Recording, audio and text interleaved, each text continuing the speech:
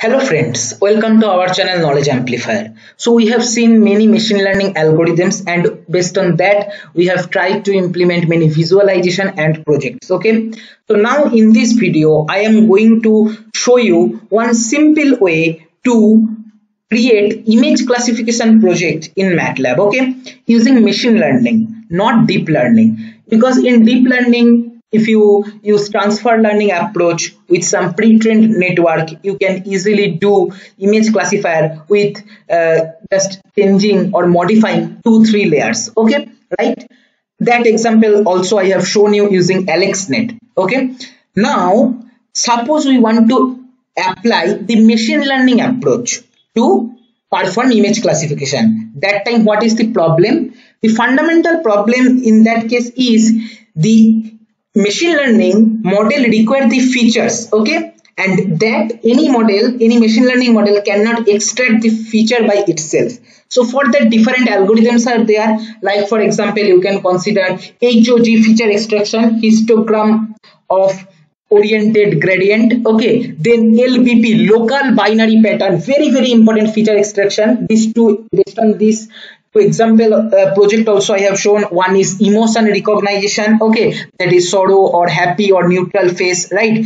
And then I have shown you using HOG, I have shown you digit recognition or digit classification in between 0 to 9, like those. Okay, now the feature extraction is one of the very important part. Which features you need to select, which you need to ignore, that particular part you need to do wisely and very carefully, then only your machine learning model is going to have high accuracy, right? Now if you consider the deep learning, the layers are arranged such that it extracts the feature by itself. We just need to pass the images, right? So the problem in that case is only one thing, that it takes huge time, and many deep learning in deep learning there is no specific rule, it creates the rule from the models, so basically it is going to take more time. Now suppose you want to make such project in which you want to apply machine learning, but you want that the feature extraction part is performed using some pre-trained model, okay, right? Try to understand, pre-trained model extract the feature by itself, okay. So suppose all those extracted feature you want to use in any machine learning model, so that the it takes less time to create the image classifier. Like that, how you can do, that's what I am going to show you with one very interesting data set, that is football classification, okay. And if you love playing football or games, right, you will enjoy this project. So here we will be having basically two different football types. One is American football, another one is soccer, okay. So now we need to classify or predict which image is belonging to which class, okay. So here you can download the dataset. I have already downloaded, and here in training I'll be basically having two classes, American and soccer, okay. The American, you can understand this one, right, and the soccer is this one, right? And this is our, what about our training data, okay, two classes, and for testing purpose also it has given two. This is American, and this one is test data for soccer, okay. And two difficult image it has given, classify the two pictures, one is for American, another one is for soccer, but this is not easy one, right? Because you can see that here not only image of football is present, along with that the background is also present, which is not clear. Okay, let it load. It will take some time, because yes, see, the along with football the background image is not suppressed, and same like this case also, for this American football image the background is not clear. So if our model is able to predict these two classes properly, then we can say that our machine learning model accuracy is quite high, right? So this is American soccer, right? So how to write the code? Before moving ahead, I will request you to go through this particular documentation, because this is going to help us a lot. Extract images features using pre-trained network. So we are just going to extract the features using pre-trained network, not we are going to create the classifier. Okay, the link I'll be providing in the description box, you can go through that. So here is the code. First, what I have done, first we need to create the classifier. Here I am using SVM. Okay, CLC clear all closure warning of loading the alexnet, which is pre-trained classifier, as you know. Then if you want to check the layers, you can write this one, layers equal to net.Layers, right? Then okay, let me just run this particular part. Okay, so it will take some time to load, and here you can check layers. Okay, LAYERS, and here many layers you will be getting. The extracted features we will be getting from this FC7 layer, fully connected FC7 layer. Okay, that is 20th layer of our alexnet pre-trained network. So I am taking here feature layer equal to FC7. Okay, then I am taking my image data store. Okay, what is the image data store name? Where training data is present, both class. See, that is training. File name is, that folder name is training, inside which two subfolders are present, and inside those two subfolders the actual images are present, where one subfolder is for American football, another one is for soccer. Okay, so this is training. Then include subfolders true, because inside that our subfolders are present. Then label source are for our classifier is nothing but folder names. Okay, so what you do after downloading, remember this thing, you just give the proper name. Okay, this is just rename those folders whatever will be present inside as American and soccer, and if they are present outside somewhere, then put both training set in one single folder with the name training. Okay, keep this in mind, right? Then what I am doing, I am extracting the training labels. Okay, for each image whatever label is present. And now what is the required image format, input image size for alexnet? 227 cross 227. Okay, that you can extract using this layer 1. Okay, if you just run this particular part of the code, net.Layer.inputSize, you will be getting 227 cross 227 cross 3, because this is color image, right? Then what we are doing now, whatever image is present in my data store might not be 227 cross 227, right? So I am creating an augmented image data store, inside which we will basically reshape all our images to this input size. Okay, that's what we are doing here. Now we are extracting all the features using this pre-trained alexnet from the FC7 layer. Okay, this is the code. Feature training equal to activations net, which is basically alexnet. Then augmented training data store I am passing. Feature layers, okay, which is basically FC7, you can directly give here also, and output as rows. Okay, right, we no need this one. Then we are creating the classifier using fitcecoc for SVM classifier. FeaturesTrain, training features we are passing, and then trainingLabels also. Okay, whatever we are extracted here, we have extracted here for each image, either that is American or soccer. Okay, and then saving the classifier so that each time we no need to train the model again and again. So obviously this step is going to take huge time, because feature extraction is there, then creating the model is there, and SVM, as you know, SVM takes little time for its algorithm purpose, right? And then we are saving. So in this particular stage you have to wait little bit until all these steps are performed. Okay, so once this step is done, see here your classifier.mat, this trained classifier is stored. So the next time when you are testing some image, you can simply load that, and you no need to do this training part again and again. And for testing image, I have written this code. Okay, see, simple.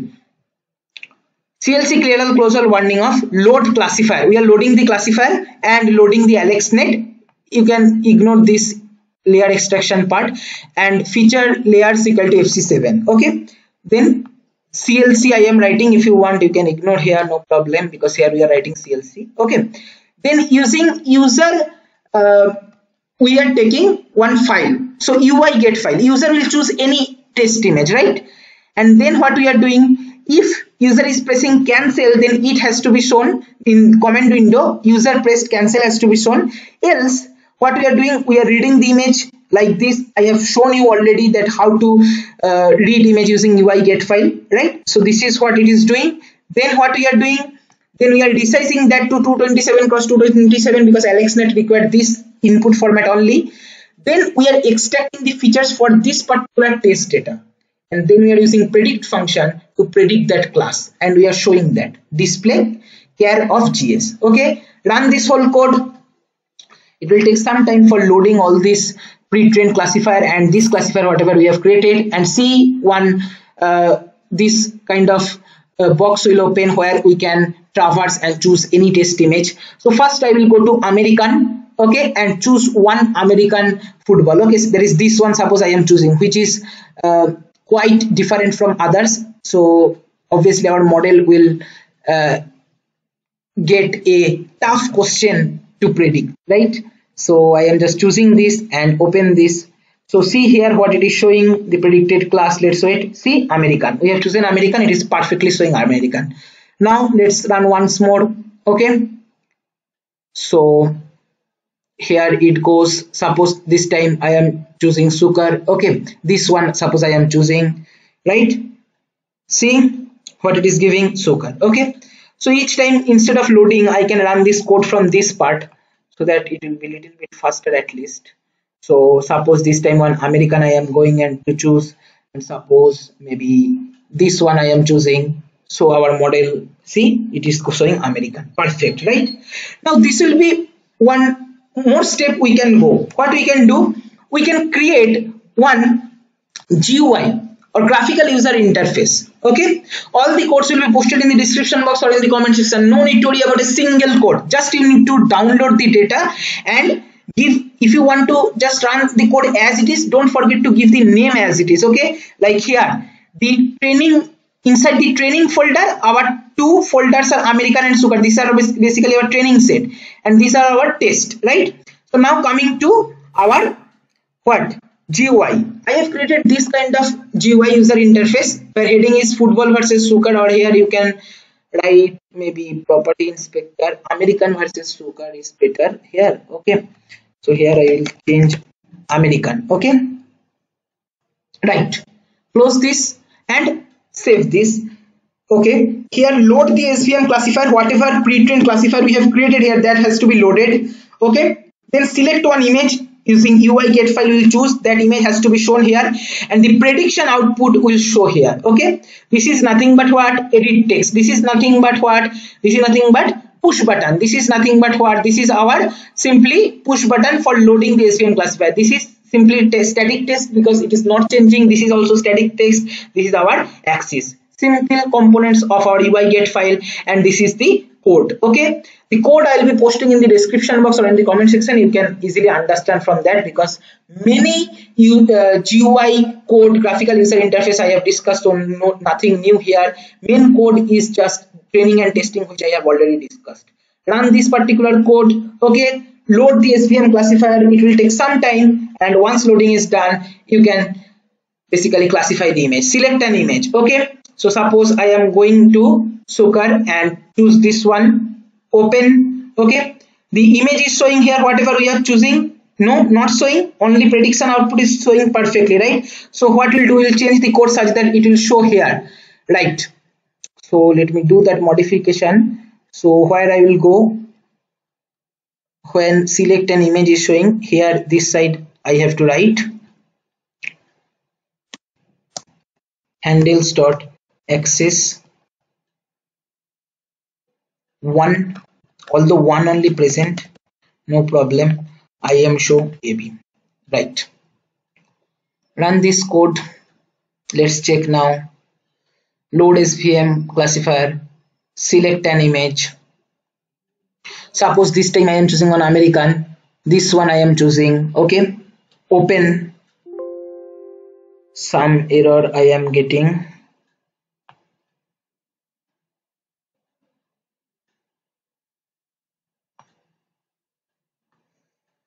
I guess 1 second, just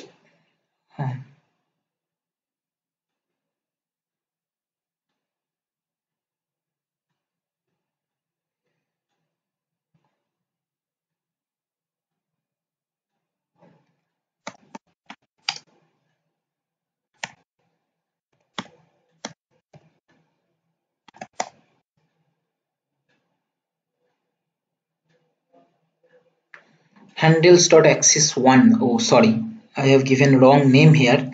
This will be basically axis1. Okay, right. Run this code, load, select image.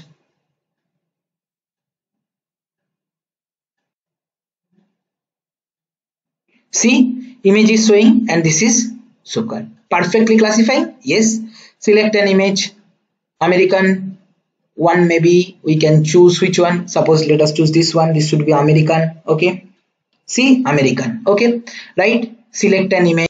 One more American I can choose, maybe suppose this one, which is completely vertical. See, it is showing American. So this is how our project is working. I hope you've enjoyed this.